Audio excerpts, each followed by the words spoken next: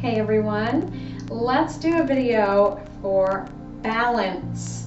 This is the icy driveway, icy sidewalk time of year, and one way that we can prevent slips and falls is to have incredibly good balance. So a little different than what we might see in our typical yoga classes where we do static balance. We are going to do some moving balance to challenge our balance development and make it more similar to real life, or what we call a functional exercise. So let's go ahead and start standing in mountain pose. Keeping in mind, of course, that as I do all of these movements, that you can come back to mountain pose. You could use the wall or a sturdy chair to help you with your balance, something you can put your hand on. But for now, let's shift our weight side to side, foot to foot.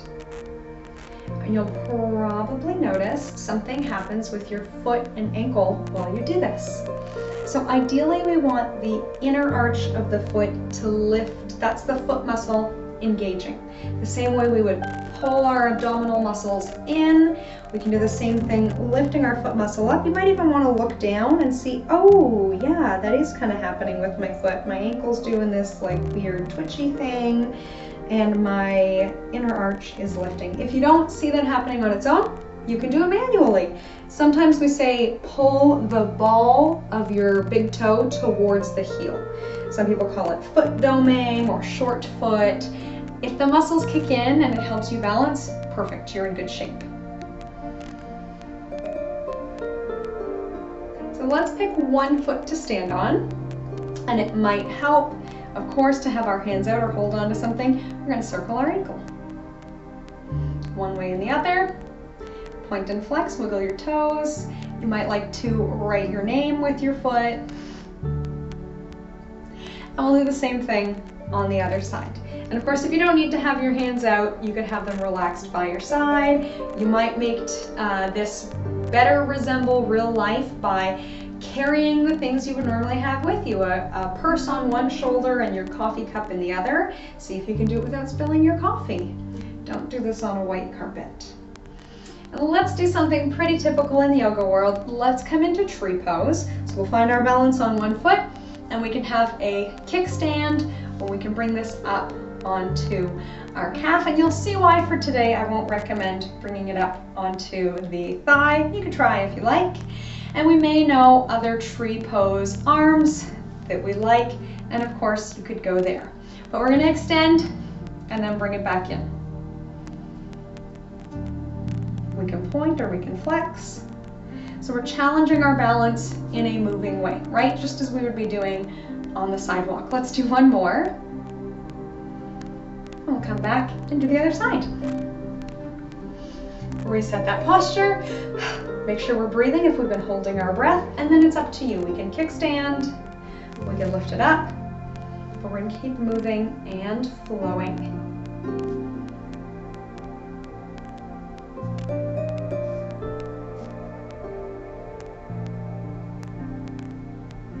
All of those old tricks apply. You can pick a spot and stare at it. You can pick a spot on the floor and stare at it. Let's move on. We'll do some knee raises.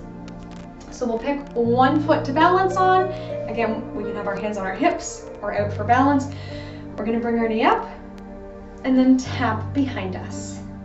Knee up and tap behind us. Again, let's make sure we're still breathing. It might be easier to breathe in as we tap back and breathe out as we reach up. Let's do that one more time. Are the muscles of our foot still working? Are we still breathing? And we've got the other side.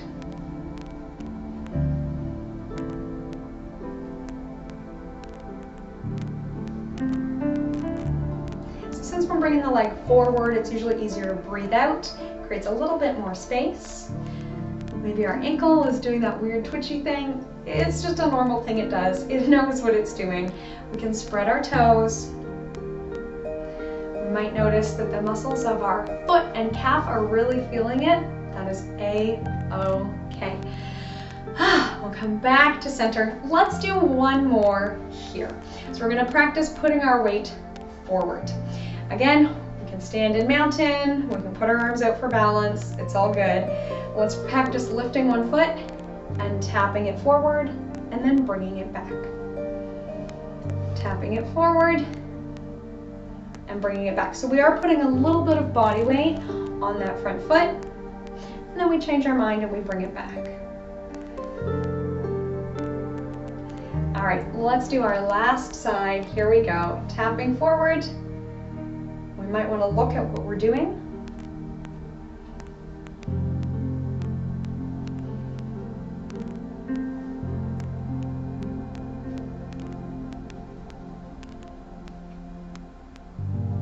We'll make this our last one. And then it might feel good to circle ankles and wrists. If we've been holding our breath this whole time, we can breathe a sigh of relief. And I'll give us one bonus here. So since we've been working the muscles of our calves and feet, if we do have a wall nearby, we can do a short step back and press our calf down. Pushing into the wall increases the stretch sensation. We can spread our fingers, shoulders down and back. We even get a little bit of a wrist exercise. And then to stretch the underside of the foot, let's come up onto the toes. You may have a very small range of motion in here. That's probably more normal than coming all the way up, although if you can come all the way up, embrace that range of motion. And let's switch sides. So we step a short step back, press the heel down to feel a stretch through the lower leg. You may feel a stretch in the heel as well. We'll come up onto the toes. Probably feeling a stretch in the underside of the foot. This is good. Something that rarely gets stretched, especially as we are in our heavy boot season and shuffling our feet rather than rolling through them. Important work to do. Alrighty, let's just do one full breath together to release that. Perfect. Good luck with this one. Sometimes it takes a little bit of work to build the strength in our feet and to build our endurance and our balance. But I do find that balance is one of these skills that develops very quickly, but we lose it quickly if we don't practice. So keep it up, and hopefully I'll see you soon watching this video again. From my light to yours, namaste.